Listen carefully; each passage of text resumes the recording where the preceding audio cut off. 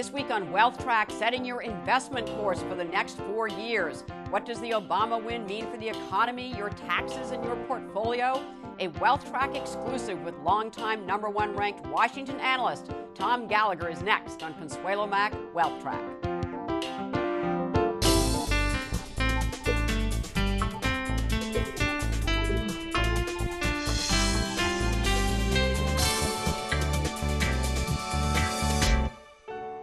The company you keep is also the company we keep. Together, we help provide a lifetime of guaranteed income and investment solutions.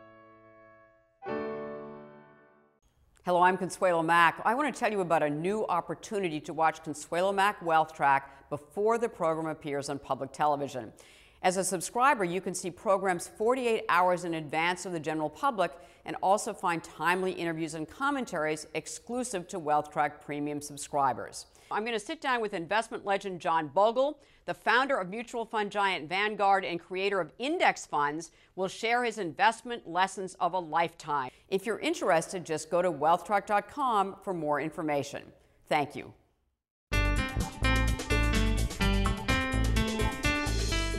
Hello and welcome to this edition of WealthTrack. I'm Consuelo Mack. The waiting is over. The decisions have been made. President Obama has 4 more years. The Senate remains with a Democratic majority, and the House of Representatives is firmly controlled by Republicans.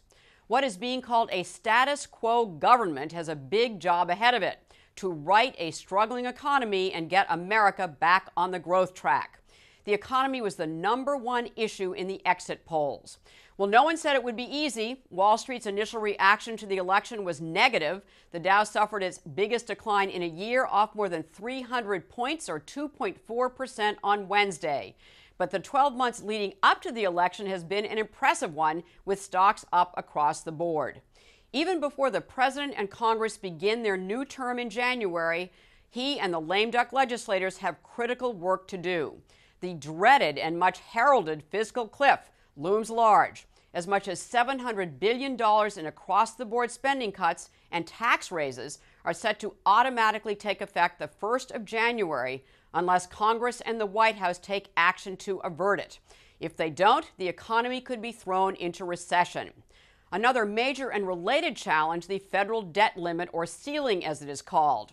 Currently set at $16.4 trillion, it is expected to be hit sometime before year end.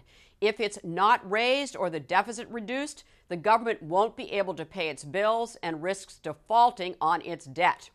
Well, this week, Fitch Ratings Agency warned the economic policy challenge facing the president is to put in place a credible deficit reduction plan necessary to underpin economic recovery and confidence in the full faith and credit of the U.S. If it doesn't, Fitch said it will downgrade its AAA credit rating of U.S. Treasury securities. Another ratings agency, Moody's, has threatened to do the same, and Standard & Poor's did so in August of last year. What is the likelihood of a credible deficit reduction plan happening? What will the election mean for the economy, markets, and your portfolio? Well, this week's guest is noted Washington analyst Tom Gallagher, who is ranked #1 in his field by Institutional Investor magazine for 10 years in a row. Before becoming a principal at the Scowcroft Group last year, where he advises clients on U.S. monetary, fiscal, and political matters, Tom was the head of ISI Group's policy research team in Washington. I began the interview by asking Tom Gallagher about the prospects for the fiscal cliff being avoided between now and the December 31st deadline. I think it's more likely than not that the lame duck session will come up with a compromise that averts the worst of the fiscal cliff. That is, some of the elements of the fiscal cliff will likely take place. The payroll tax cut will probably expire, but I think unemployment benefits extension won't be extended, probably that kind of stuff. Exactly, that sort of thing. But that most of everything else, it's not that I think there'll be a deal on the underlying issues. There won't be a grand bargain on the deficit involving entitlement cuts and tax increases, but instead it'll be what Speaker Boehner talked about: a bridge to move these issues into next year, to let the winners of the election decide these big questions. And they'll probably have some kind of a process set up to try to facilitate an agreement on these issues next year. So I think the motive for doing that is that none of the leaders want to want a recession next year. I mean, that's what will happen if Right. if they don't do that. The fiscal cliff, by some estimates, is almost 5% of Yes, GDP. right. The economy is only growing at 2%. So that's a formula for a recession, according to just about any forecaster. So I think it's the desire to avoid blame for the recession, not a mandate from voters to compromise, that leads to that outcome. Now, having said that, what's that, a 2 in 3 probability, a 1 in 3 chance that we go over the cliff. The last experience we have at this kind of negotiation was the super committee process, which did end in failure. So that's a good basis for pessimism about this. But I think the difference is that the consequences of failure of the super committee process were automatic spending cuts that were to take place 15 months later. Yeah, that seems like an eternity to them, right? Exactly. I think that this is more like the debt limit negotiations in June and July of 2011, where the consequences of failing to raise the debt limit were immediate and drastic. Had they not raised the debt limit, they would have had to start cutting spending by 40% across the board, which is like 8% of GDP. So this is more like that set of negotiations where the consequences are serious and immediate. So I think that provides the incentive to get an agreement, really to kick the issues over to next year and to set up a process to facilitate more orderly deficit reduction. Okay, so let's talk about the debt ceiling. And according to the Treasury, that we're going to hit that 16.4 trillion debt ceiling limit sometime this year. So what's the outlook for that? That's when the debt ceiling is formally hit, but then there are some standard accounting maneuvers. Right, that the Treasury can do, right? That the Treasury will do that will get them into February or March. So most private estimates are that the effective deadline is sometime toward the end of the first quarter next year.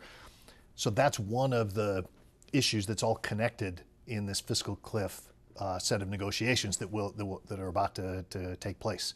I know the House Republicans, Speaker Boehner, this week said he didn't want the debt limit to be part of these talks, but the White House really wants it. And so I think that will be part of the Bush tax cuts, the automatic spending cuts. All these issues will be resolved in one. Well, will be resolved in one set of negotiations. Right, and resolved, can be exactly a resolution, many outcomes. A resolution can be kicking the can. Yeah. So just talk to me about the dynamics of this. We have a status quo government. So the guys that are in office now are going to be in office again in January.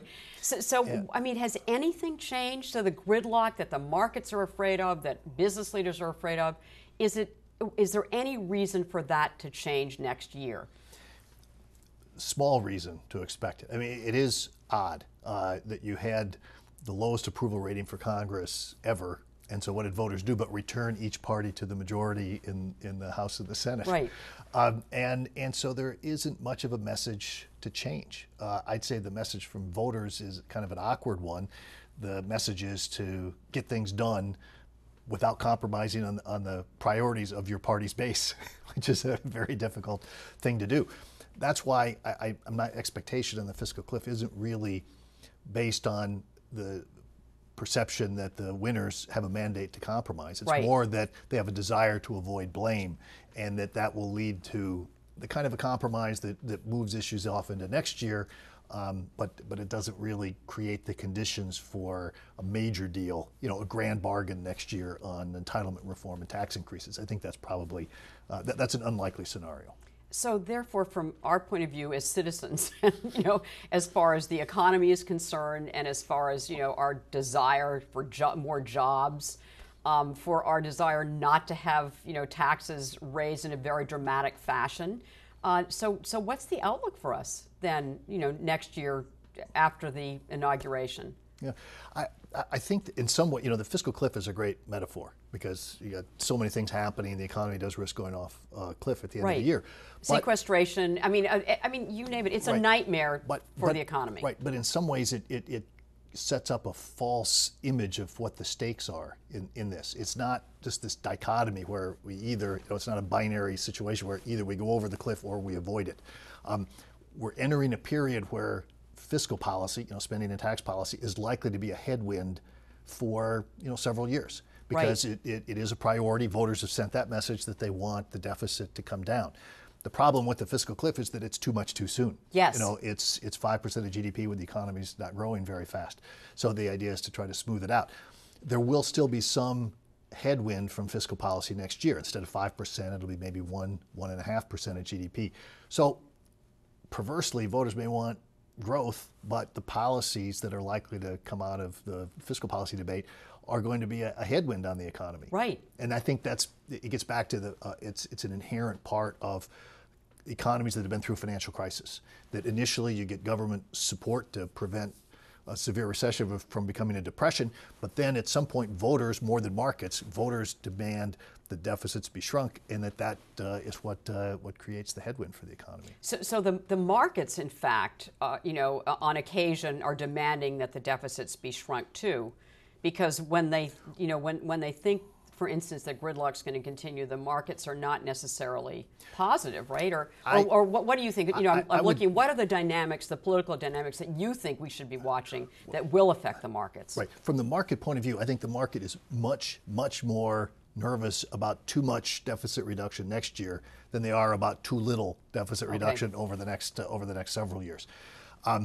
You look at how the market would reflect concerns about long-term deficits. You could see high long-term interest rates. You could see credit default swaps on U.S. Treasuries being high. Other ways that you might detect that. And there's just no evidence that markets are nervous about that. However, they are nervous about too much deficit reduction next year. I think that's a good candidate to explain why markets fell so much the day after the election. It's a status quo election. You get that out of the way. The next thing the market's to focus on is the fiscal cliff, and so they get nervous about a recession next year. So right. I think that it doesn't mean that politicians should ignore long-term deficits. I'm not arguing that at all. I think that ideally the politicians would have backloaded deficit reduction. That allows the economy to get through this deleveraging process further before the deficit reduction kicks in. The problem is that sounds like it lacks credibility. So politicians don't like to do that. But if you're in favor of front-loaded deficit reduction, you should let the economy go over the fiscal cliff, because that's pretty material deficit reduction up front. And so anyway, I think the markets are more worried about too much deficit reduction next year. Let's talk about what we do know that's certain. Obamacare, the Affordable Care Act, it is law. It's going to happen, right? And so, that's something that's going to have an impact certainly on the healthcare sector. It's going to have an immediate impact on upper income Americans, because there's going to be this 3.8% investment tax on investments. So tell me about what that new reality, what we should be paying attention to as far as the impact of the Obamacare Affordable Care Act. Yes. I just, we know the policy. We know right. the law. The law is in place. There's no uncertainty about that. With this election outcome, not just Obama being reelected, but the Senate remaining Democratic, in fact, more Democratic than the last Congress, it just tells you that healthcare reform is going to be implemented. Right. And so it's really the uncertainty about the rollback that is now lifted.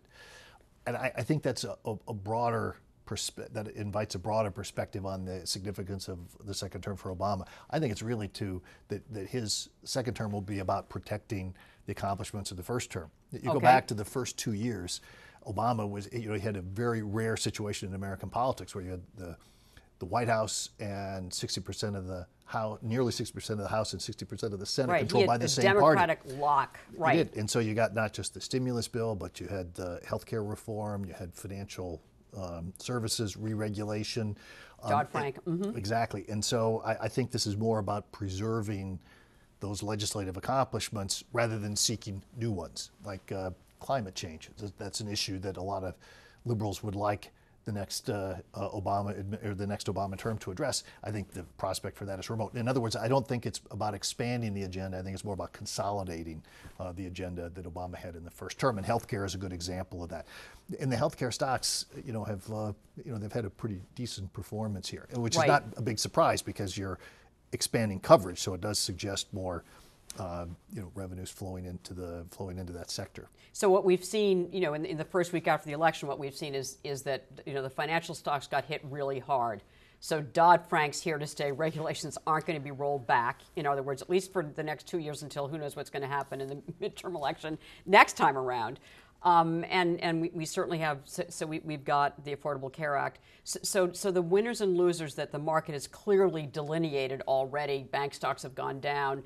Some hospital stocks have gone up. I can't remember, what else in the medical sphere. So insurance stocks have done well. Insurance that stocks, sort of thing. right? Yeah. So are there any other less clear winners and losers, or is there something that you would say you should definitely go with the trend? This is a long-term trend. Not really. I think that these sector implications were well telegraphed, well analyzed in advance, and in a normal election year, there might have been some momentum for some of those plays, maybe being nervous about coal under a reelected Obama, that sort of thing. But I think the fiscal cliff just truncates all of that. The markets are always ready for the next big thing, and now the next big thing is right upon us. So I think that the way Washington is going to affect the markets for the next couple of months will be through the fiscal cliff implications. Defense stocks are one clear bellwether for the outlook for the fiscal cliff. I think dividend-paying stocks, defense is already being cut. It's going to be cut more. Right, but if the outlook is poor for a compromise, then defense stocks get hit worse. Mm-hmm. And I think defense stocks are probably priced for a resolution. So there's that risk. All right. And I think dividend-paying stocks would be another one because under because gridlock, tax rates on dividends will this year go they're up. 15%. Next year they go to up to 44.6%. Right. Even under capital gain. Capital gains only go to about 23.8, maybe 25. It depends on what elements you're including in that. So that dividend stocks could be another one if the market thinks that Washington's going to have a protracted gridlock on this, that you go through the end of the year and well into next year, then those are the kind of sectors that are going to sell off. So I think that's the focus on Washington right now. I think it's fiscal cliff plays, not Obama re-election plays, that are the thing that will be driving the markets. So Tom, what do I do? I mean, do I get more defensive now because of the uncertainty and we don't know what's going to happen? It depends on your time frame. Yeah. My time frame is longer than most of this right. stuff. All right. So ours is on WealthTrack too, but if you're sure we looking care at what's going to happen for a year, tomorrow. Try not to read the papers for the next couple of months, because I would not try to time the fiscal cliff. One thought I've had is if you have some cash and you see dividend or say equity income funds sell off a lot because of the fears of a protracted gridlock and high tax rate, then I'd be inclined to be a buyer of those, just because I don't think that you'll get protracted stalemate. Right. If we don't get it at the end of this year, a deal at the end of this year, I think it'll be one quickly in the beginning of next year. And I think the only way you get really high dividend taxes is under this protracted gridlock scenario. Kind of an overlooked development when the Senate Democrats came up with their tax bill that was their basis for the election year debate. Republicans had theirs, Democrats had theirs. Democrats lined up with Obama on every issue except the top tax rate on dividends. Obama was going to let it go back to 44.6. Democrats said, no, let's keep it at 20%. So I think that tells you that just about any compromise that comes out of Congress is going to keep dividend taxes. They'll go up a little, but they'll probably stay on par with capital gains. So, but for the most part, I think other than something like that, I would just try to look past all this and say that fiscal policy is not likely to cause a recession. It is a reason not to expect robust growth. The U.S. is growing at about 2%. There are signs that with housing turning around, that maybe it could rise a little bit above that. But I think fiscal policy is a reason not to expect it to get much stronger than that. So I would try to look past that and say we're still in a deleveraging environment, but the U.S. has had a better policy response than the rest of the world. So I actually feel fairly good about the prospects for U.S. equities relative to other major equity markets. Well, the other thing that's going on too is you are a South Dakota native, but your brother or sister state, North Dakota, is having this incredible boom in natural gas production, and that's another area that you think could be a real big positive for the U.S. and for the economy and business, right? Right. I mean, when you look at the problems that the major economic centers have. The U.S. has fiscal policy. Europe has everything. It's sovereign debt crisis, and its banking problems. China is trying to cope with the massive property bubble that came in the response to the financial crisis here. I think the U.S. problems are relatively better. I like the line that Mohammed El-Erian at PIMCO used about U.S. Treasuries a few years ago. They were the least dirty shirt in the laundry. I feel like that's the way with U.S. equities. And so the energy story is part of that longer term. I think we've had a better policy response than other countries have.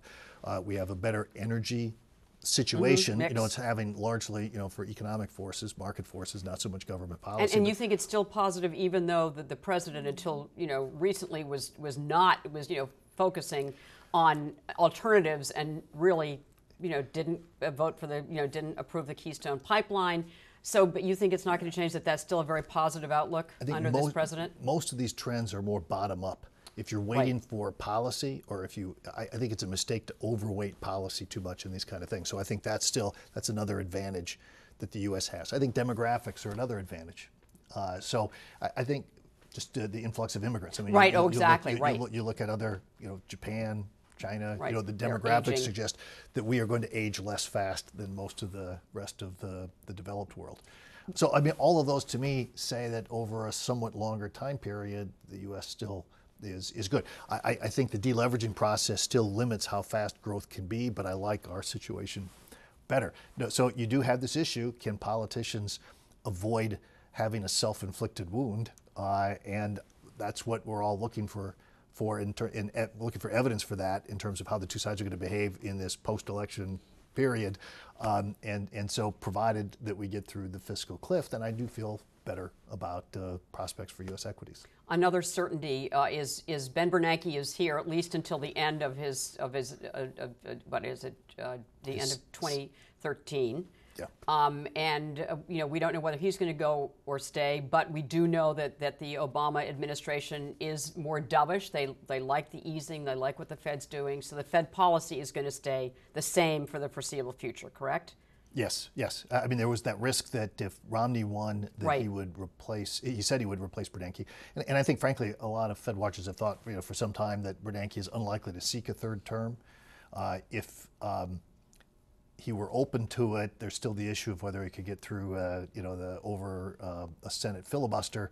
So I think there's still an expectation that Obama will replace someone, or appoint someone to replace him at the end of January 2014 when his term expires, but that it will be someone who will reflect continuity in policy. Right. So I think that's really not an issue. That you can expect the elements of Fed policy, which got very aggressive in their September meeting in terms of the rate guidance and the open-ended QE, that's going to play out as expected without kind of interruptions from the political. So keep buying treasuries, mortgage-backed securities, and interest rates, short-term interest rates are going to end, long-term are probably going to stay pretty low. Well, I'm not a believer that, I think the majority view is that the Fed is kind of significantly holding up asset prices above their fair value with what they're doing. I'm more of a believer that the markets, you have those temporary effects, but that, say, the stock market, I think, is really following the economy more than it is, Fed policy. I think Fed policy is a good insurance against a big downturn, but I think its impact is relatively limited in a deleveraging environment. Right. So I wouldn't want to base my investment philosophies on the effectiveness of quantitative easing. A lot of people thought that therefore you should be long equities when the Fed launched their open-ended QE. But initially, after that meeting, the economic data were still weak, and so the markets were weak until the data turned around. So I would follow the data, not the Fed, in terms of investments. One investment for a long-term diversified portfolio, and I will preface this by saying that you told me a long time ago that don't buy or sell stocks depending upon who the occupant is in the White House. So what's your one investment? My one stock for the future really reflects what we were just talking about. I think in the past when I've been on your show, I've talked a lot about income-oriented strategies. MLPs, tax-exempt bonds. But now? But I think I still believe that, but I think those are pretty fully priced. So I just think from a medium to long-term perspective, the S&P 100 is a good place to be. The OEF is the ticker for the ETF, the iShares. For the iShares ETF.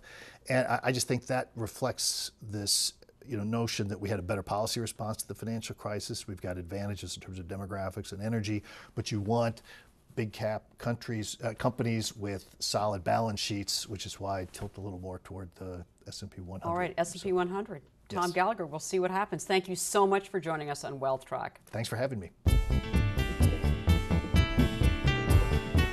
At the conclusion of every Wealth Track, we give you one suggestion to help you build and protect your wealth over the long term. This week's action point is stay with your chosen stock positions. As Tom Gallagher just told us, the occupant of the White House should not determine whether you buy or sell stocks. What should help you make that decision are all of the tried and true considerations, such as your personal financial objectives, tolerance for risk, investment time horizon, and the level of stock prices. Now, if history is any guide, next year should be positive for stocks. According to Strategas Research Partners, the last 3 times a Democrat won the White House for a second term, the S&P 500 gained an average annual return of 21.5% in the first year. Let's hope history repeats itself. Well, next week, we're going to have a big treat for you. I'm going to sit down with investment legend John Bogle. The founder of mutual fund giant Vanguard and creator of index funds will share his investment lessons of a lifetime, a not-to-be-missed interview. And if you'd like to see this program again, please visit our website, WealthTrack.com. Premium subscribers can see WealthTrack 48 hours in advance, and additional interviews with our guests are available in our WealthTrack Extra feature. And that concludes this edition of WealthTrack. Thank you for watching, and make the week ahead a profitable and a productive one.